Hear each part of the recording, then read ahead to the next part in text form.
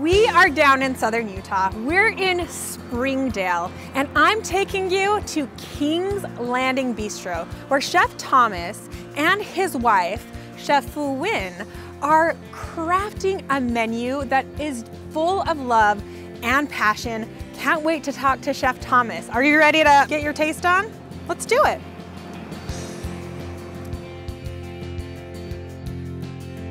Chef Thomas. Katie, welcome to King's Landing. Oh my gosh, am I out of my mind excited to be here. This has been a long time coming. We tried to get you last fall, couldn't make it happen. We're here. You're gonna introduce us to everything you're doing so right. Yes, let's do it. I'm ready. I'm starving. All Let's right. make it happen. Welcome. Thank you. Well, Chef Thomas, you're co-owner with you and your wife, would you say? We are owners and chefs. Owners and chefs. We do this together. We spend the whole day in the kitchen together every day. We have a very small crew that we consider our family. We do this together. That's so special. Our charcuterie board, I take a lot of pride in. I do a lot of charcuterie in-house. I make the duck pate, rabbit loin and porchetta. We have a truffle salami over here. We've got gorgonzola, Italian blue, Humboldt Fog, it's a goat cheese out of Northern California. Cool. And Saint Andre triple cream, similar to a brie out of France. I got house-made pear jam. Those pears came out of the trees right over there. Oh my gosh. House-made onion mustard, some pickled red onions, dill pickle to go with the meats, some fresh fruits with the charcuterie. Can't go wrong with a beautiful glass of wine.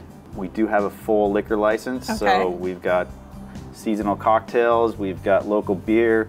We have some beautiful wines from one of my former servers, Cherie and John. They have this winery in Dameron Valley. Well, it's like you look around and you have this amazing landscape. I mean, southern Utah is just, such a blessed country, and it really makes you feel like you're at one with everything. I mean, you feel so good down here. Exactly. And so to be able to bring food, or for your former server to be able to till the soil and actually start doing wine, that's pretty phenomenal. I'm so happy for them. It just is, they are for us. Everyone in this community, they're here to elevate one another. They're here to make one another better and to support each other. And so when you say you have local products throughout the menu, I mean, one of the ways I was introduced to you was from our fantastic mutual friend, Ed Allred, who is basically helping southern Utah chefs get their hands on incredibly fresh produce that you may not have had access to, let's say 5 or 8 years ago, through his company, Heirlooms Only. Here in southern Utah, everybody has their own little plot of land, and there's fruit trees, and there's pecans, and there's Ed down the street that's producing beets and fennel and the tomatoes that I can't wait to see this coming June. So good. It gives me chills because it's just this beautiful connection. And then we get to savor and enjoy it. What else do we have in front of us?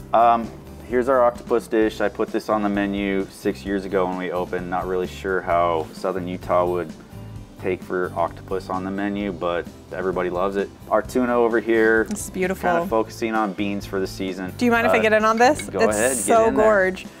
Ahi tuna, green beans, cannellini beans, edamame, blood orange, wasabi vinaigrette. And then this beautiful and then our pretzel. I've always had a passion for beer. I have my level 1 Cicerone. I put this on the menu in October, and the people love it. When I see the eyes of everybody when I bring it to the table, they're like this. Zion Canyon Brewery, I make 2 different sauces with their beers. IPA cheddar cheese sauce, and then we have a sour beer mustard. So this is an international travel destination.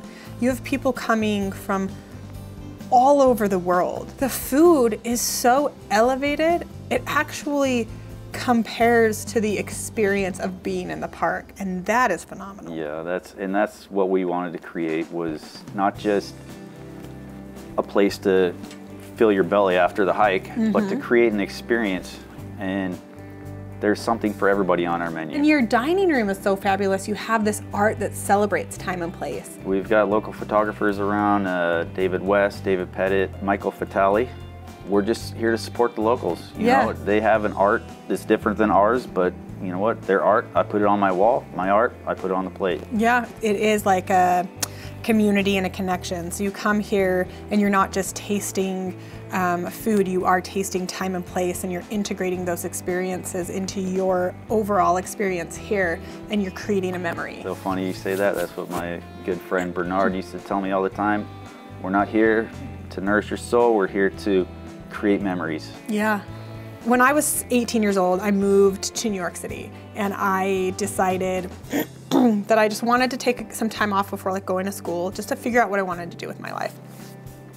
And one of the first things I did in New York, and one of like my quintessential, I would say still to this day, top 10 dining experiences happened at a restaurant in New York called Le Cirque. And where did you work in Las Vegas? At Le Cirque, I opened the restaurant in 1998. I worked there for 5 years. Then I transferred to their sister restaurant, Circo, which is the Italian version of Le Cirque, and another 5 years there, and worked with amazing French-Italian chefs, just making my way through the ranks, and 18 years in Vegas and 5 or 6 hotels opening. You're very humble, but like the Bellagio, the Wynn, these creme de la creme hotels of Las Vegas. What comes with that is this stamp of the master chefs and restaurateurs that are invited into those spaces. Yep.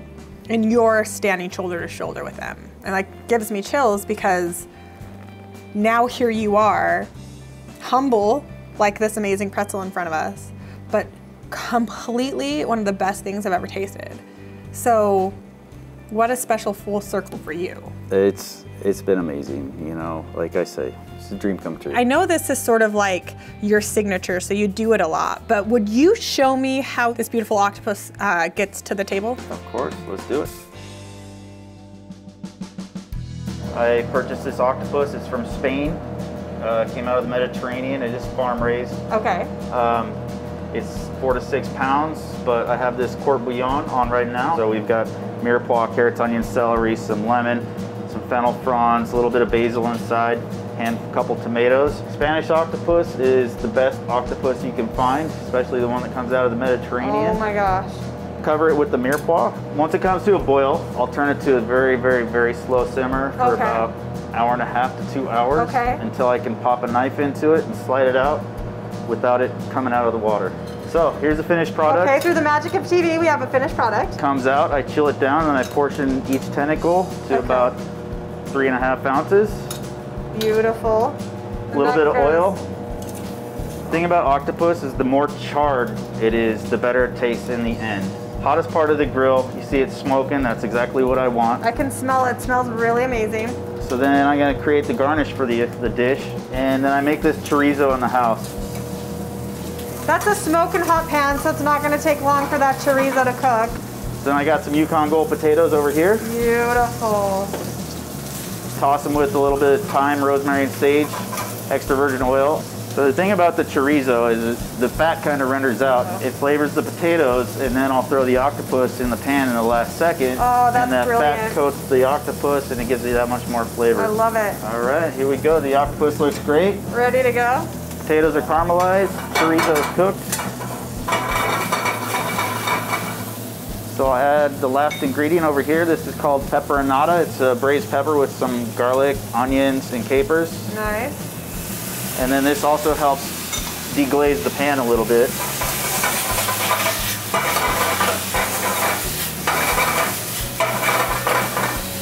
So we have our house-made romesco sauce. It's basically piquillo peppers, and it's almond base. It's gonna give you a little spice and also a little acid, which is nice. Exactly, the acid kind of breaks up the richness from the chorizo and the potatoes and the octopus. So there's our dish. Okay. Now, I'm just gonna finish it with a little salad to freshen it up on top. Beautiful. Little Salt, pepper. pepper. Limoncello is just basically a lemon vinaigrette. Oh, I love it. Arugula. Again, a little bit more acid, a little bit more, kind of like that peppery arugula that's gonna complement all your flavors. I love arugula. I do too, it's one of my faves. Right on top. Beautiful. My favorite, these pickled red onions. Oh. It just shines through and it finishes the dish. Chef, I mean, thank you so much for just taking us behind the scenes and showing us how this gorgeous dish is made. I mean, it tastes so good at the table, and now I know why. Thank you so much. Thank you, Katie. It's been a pleasure.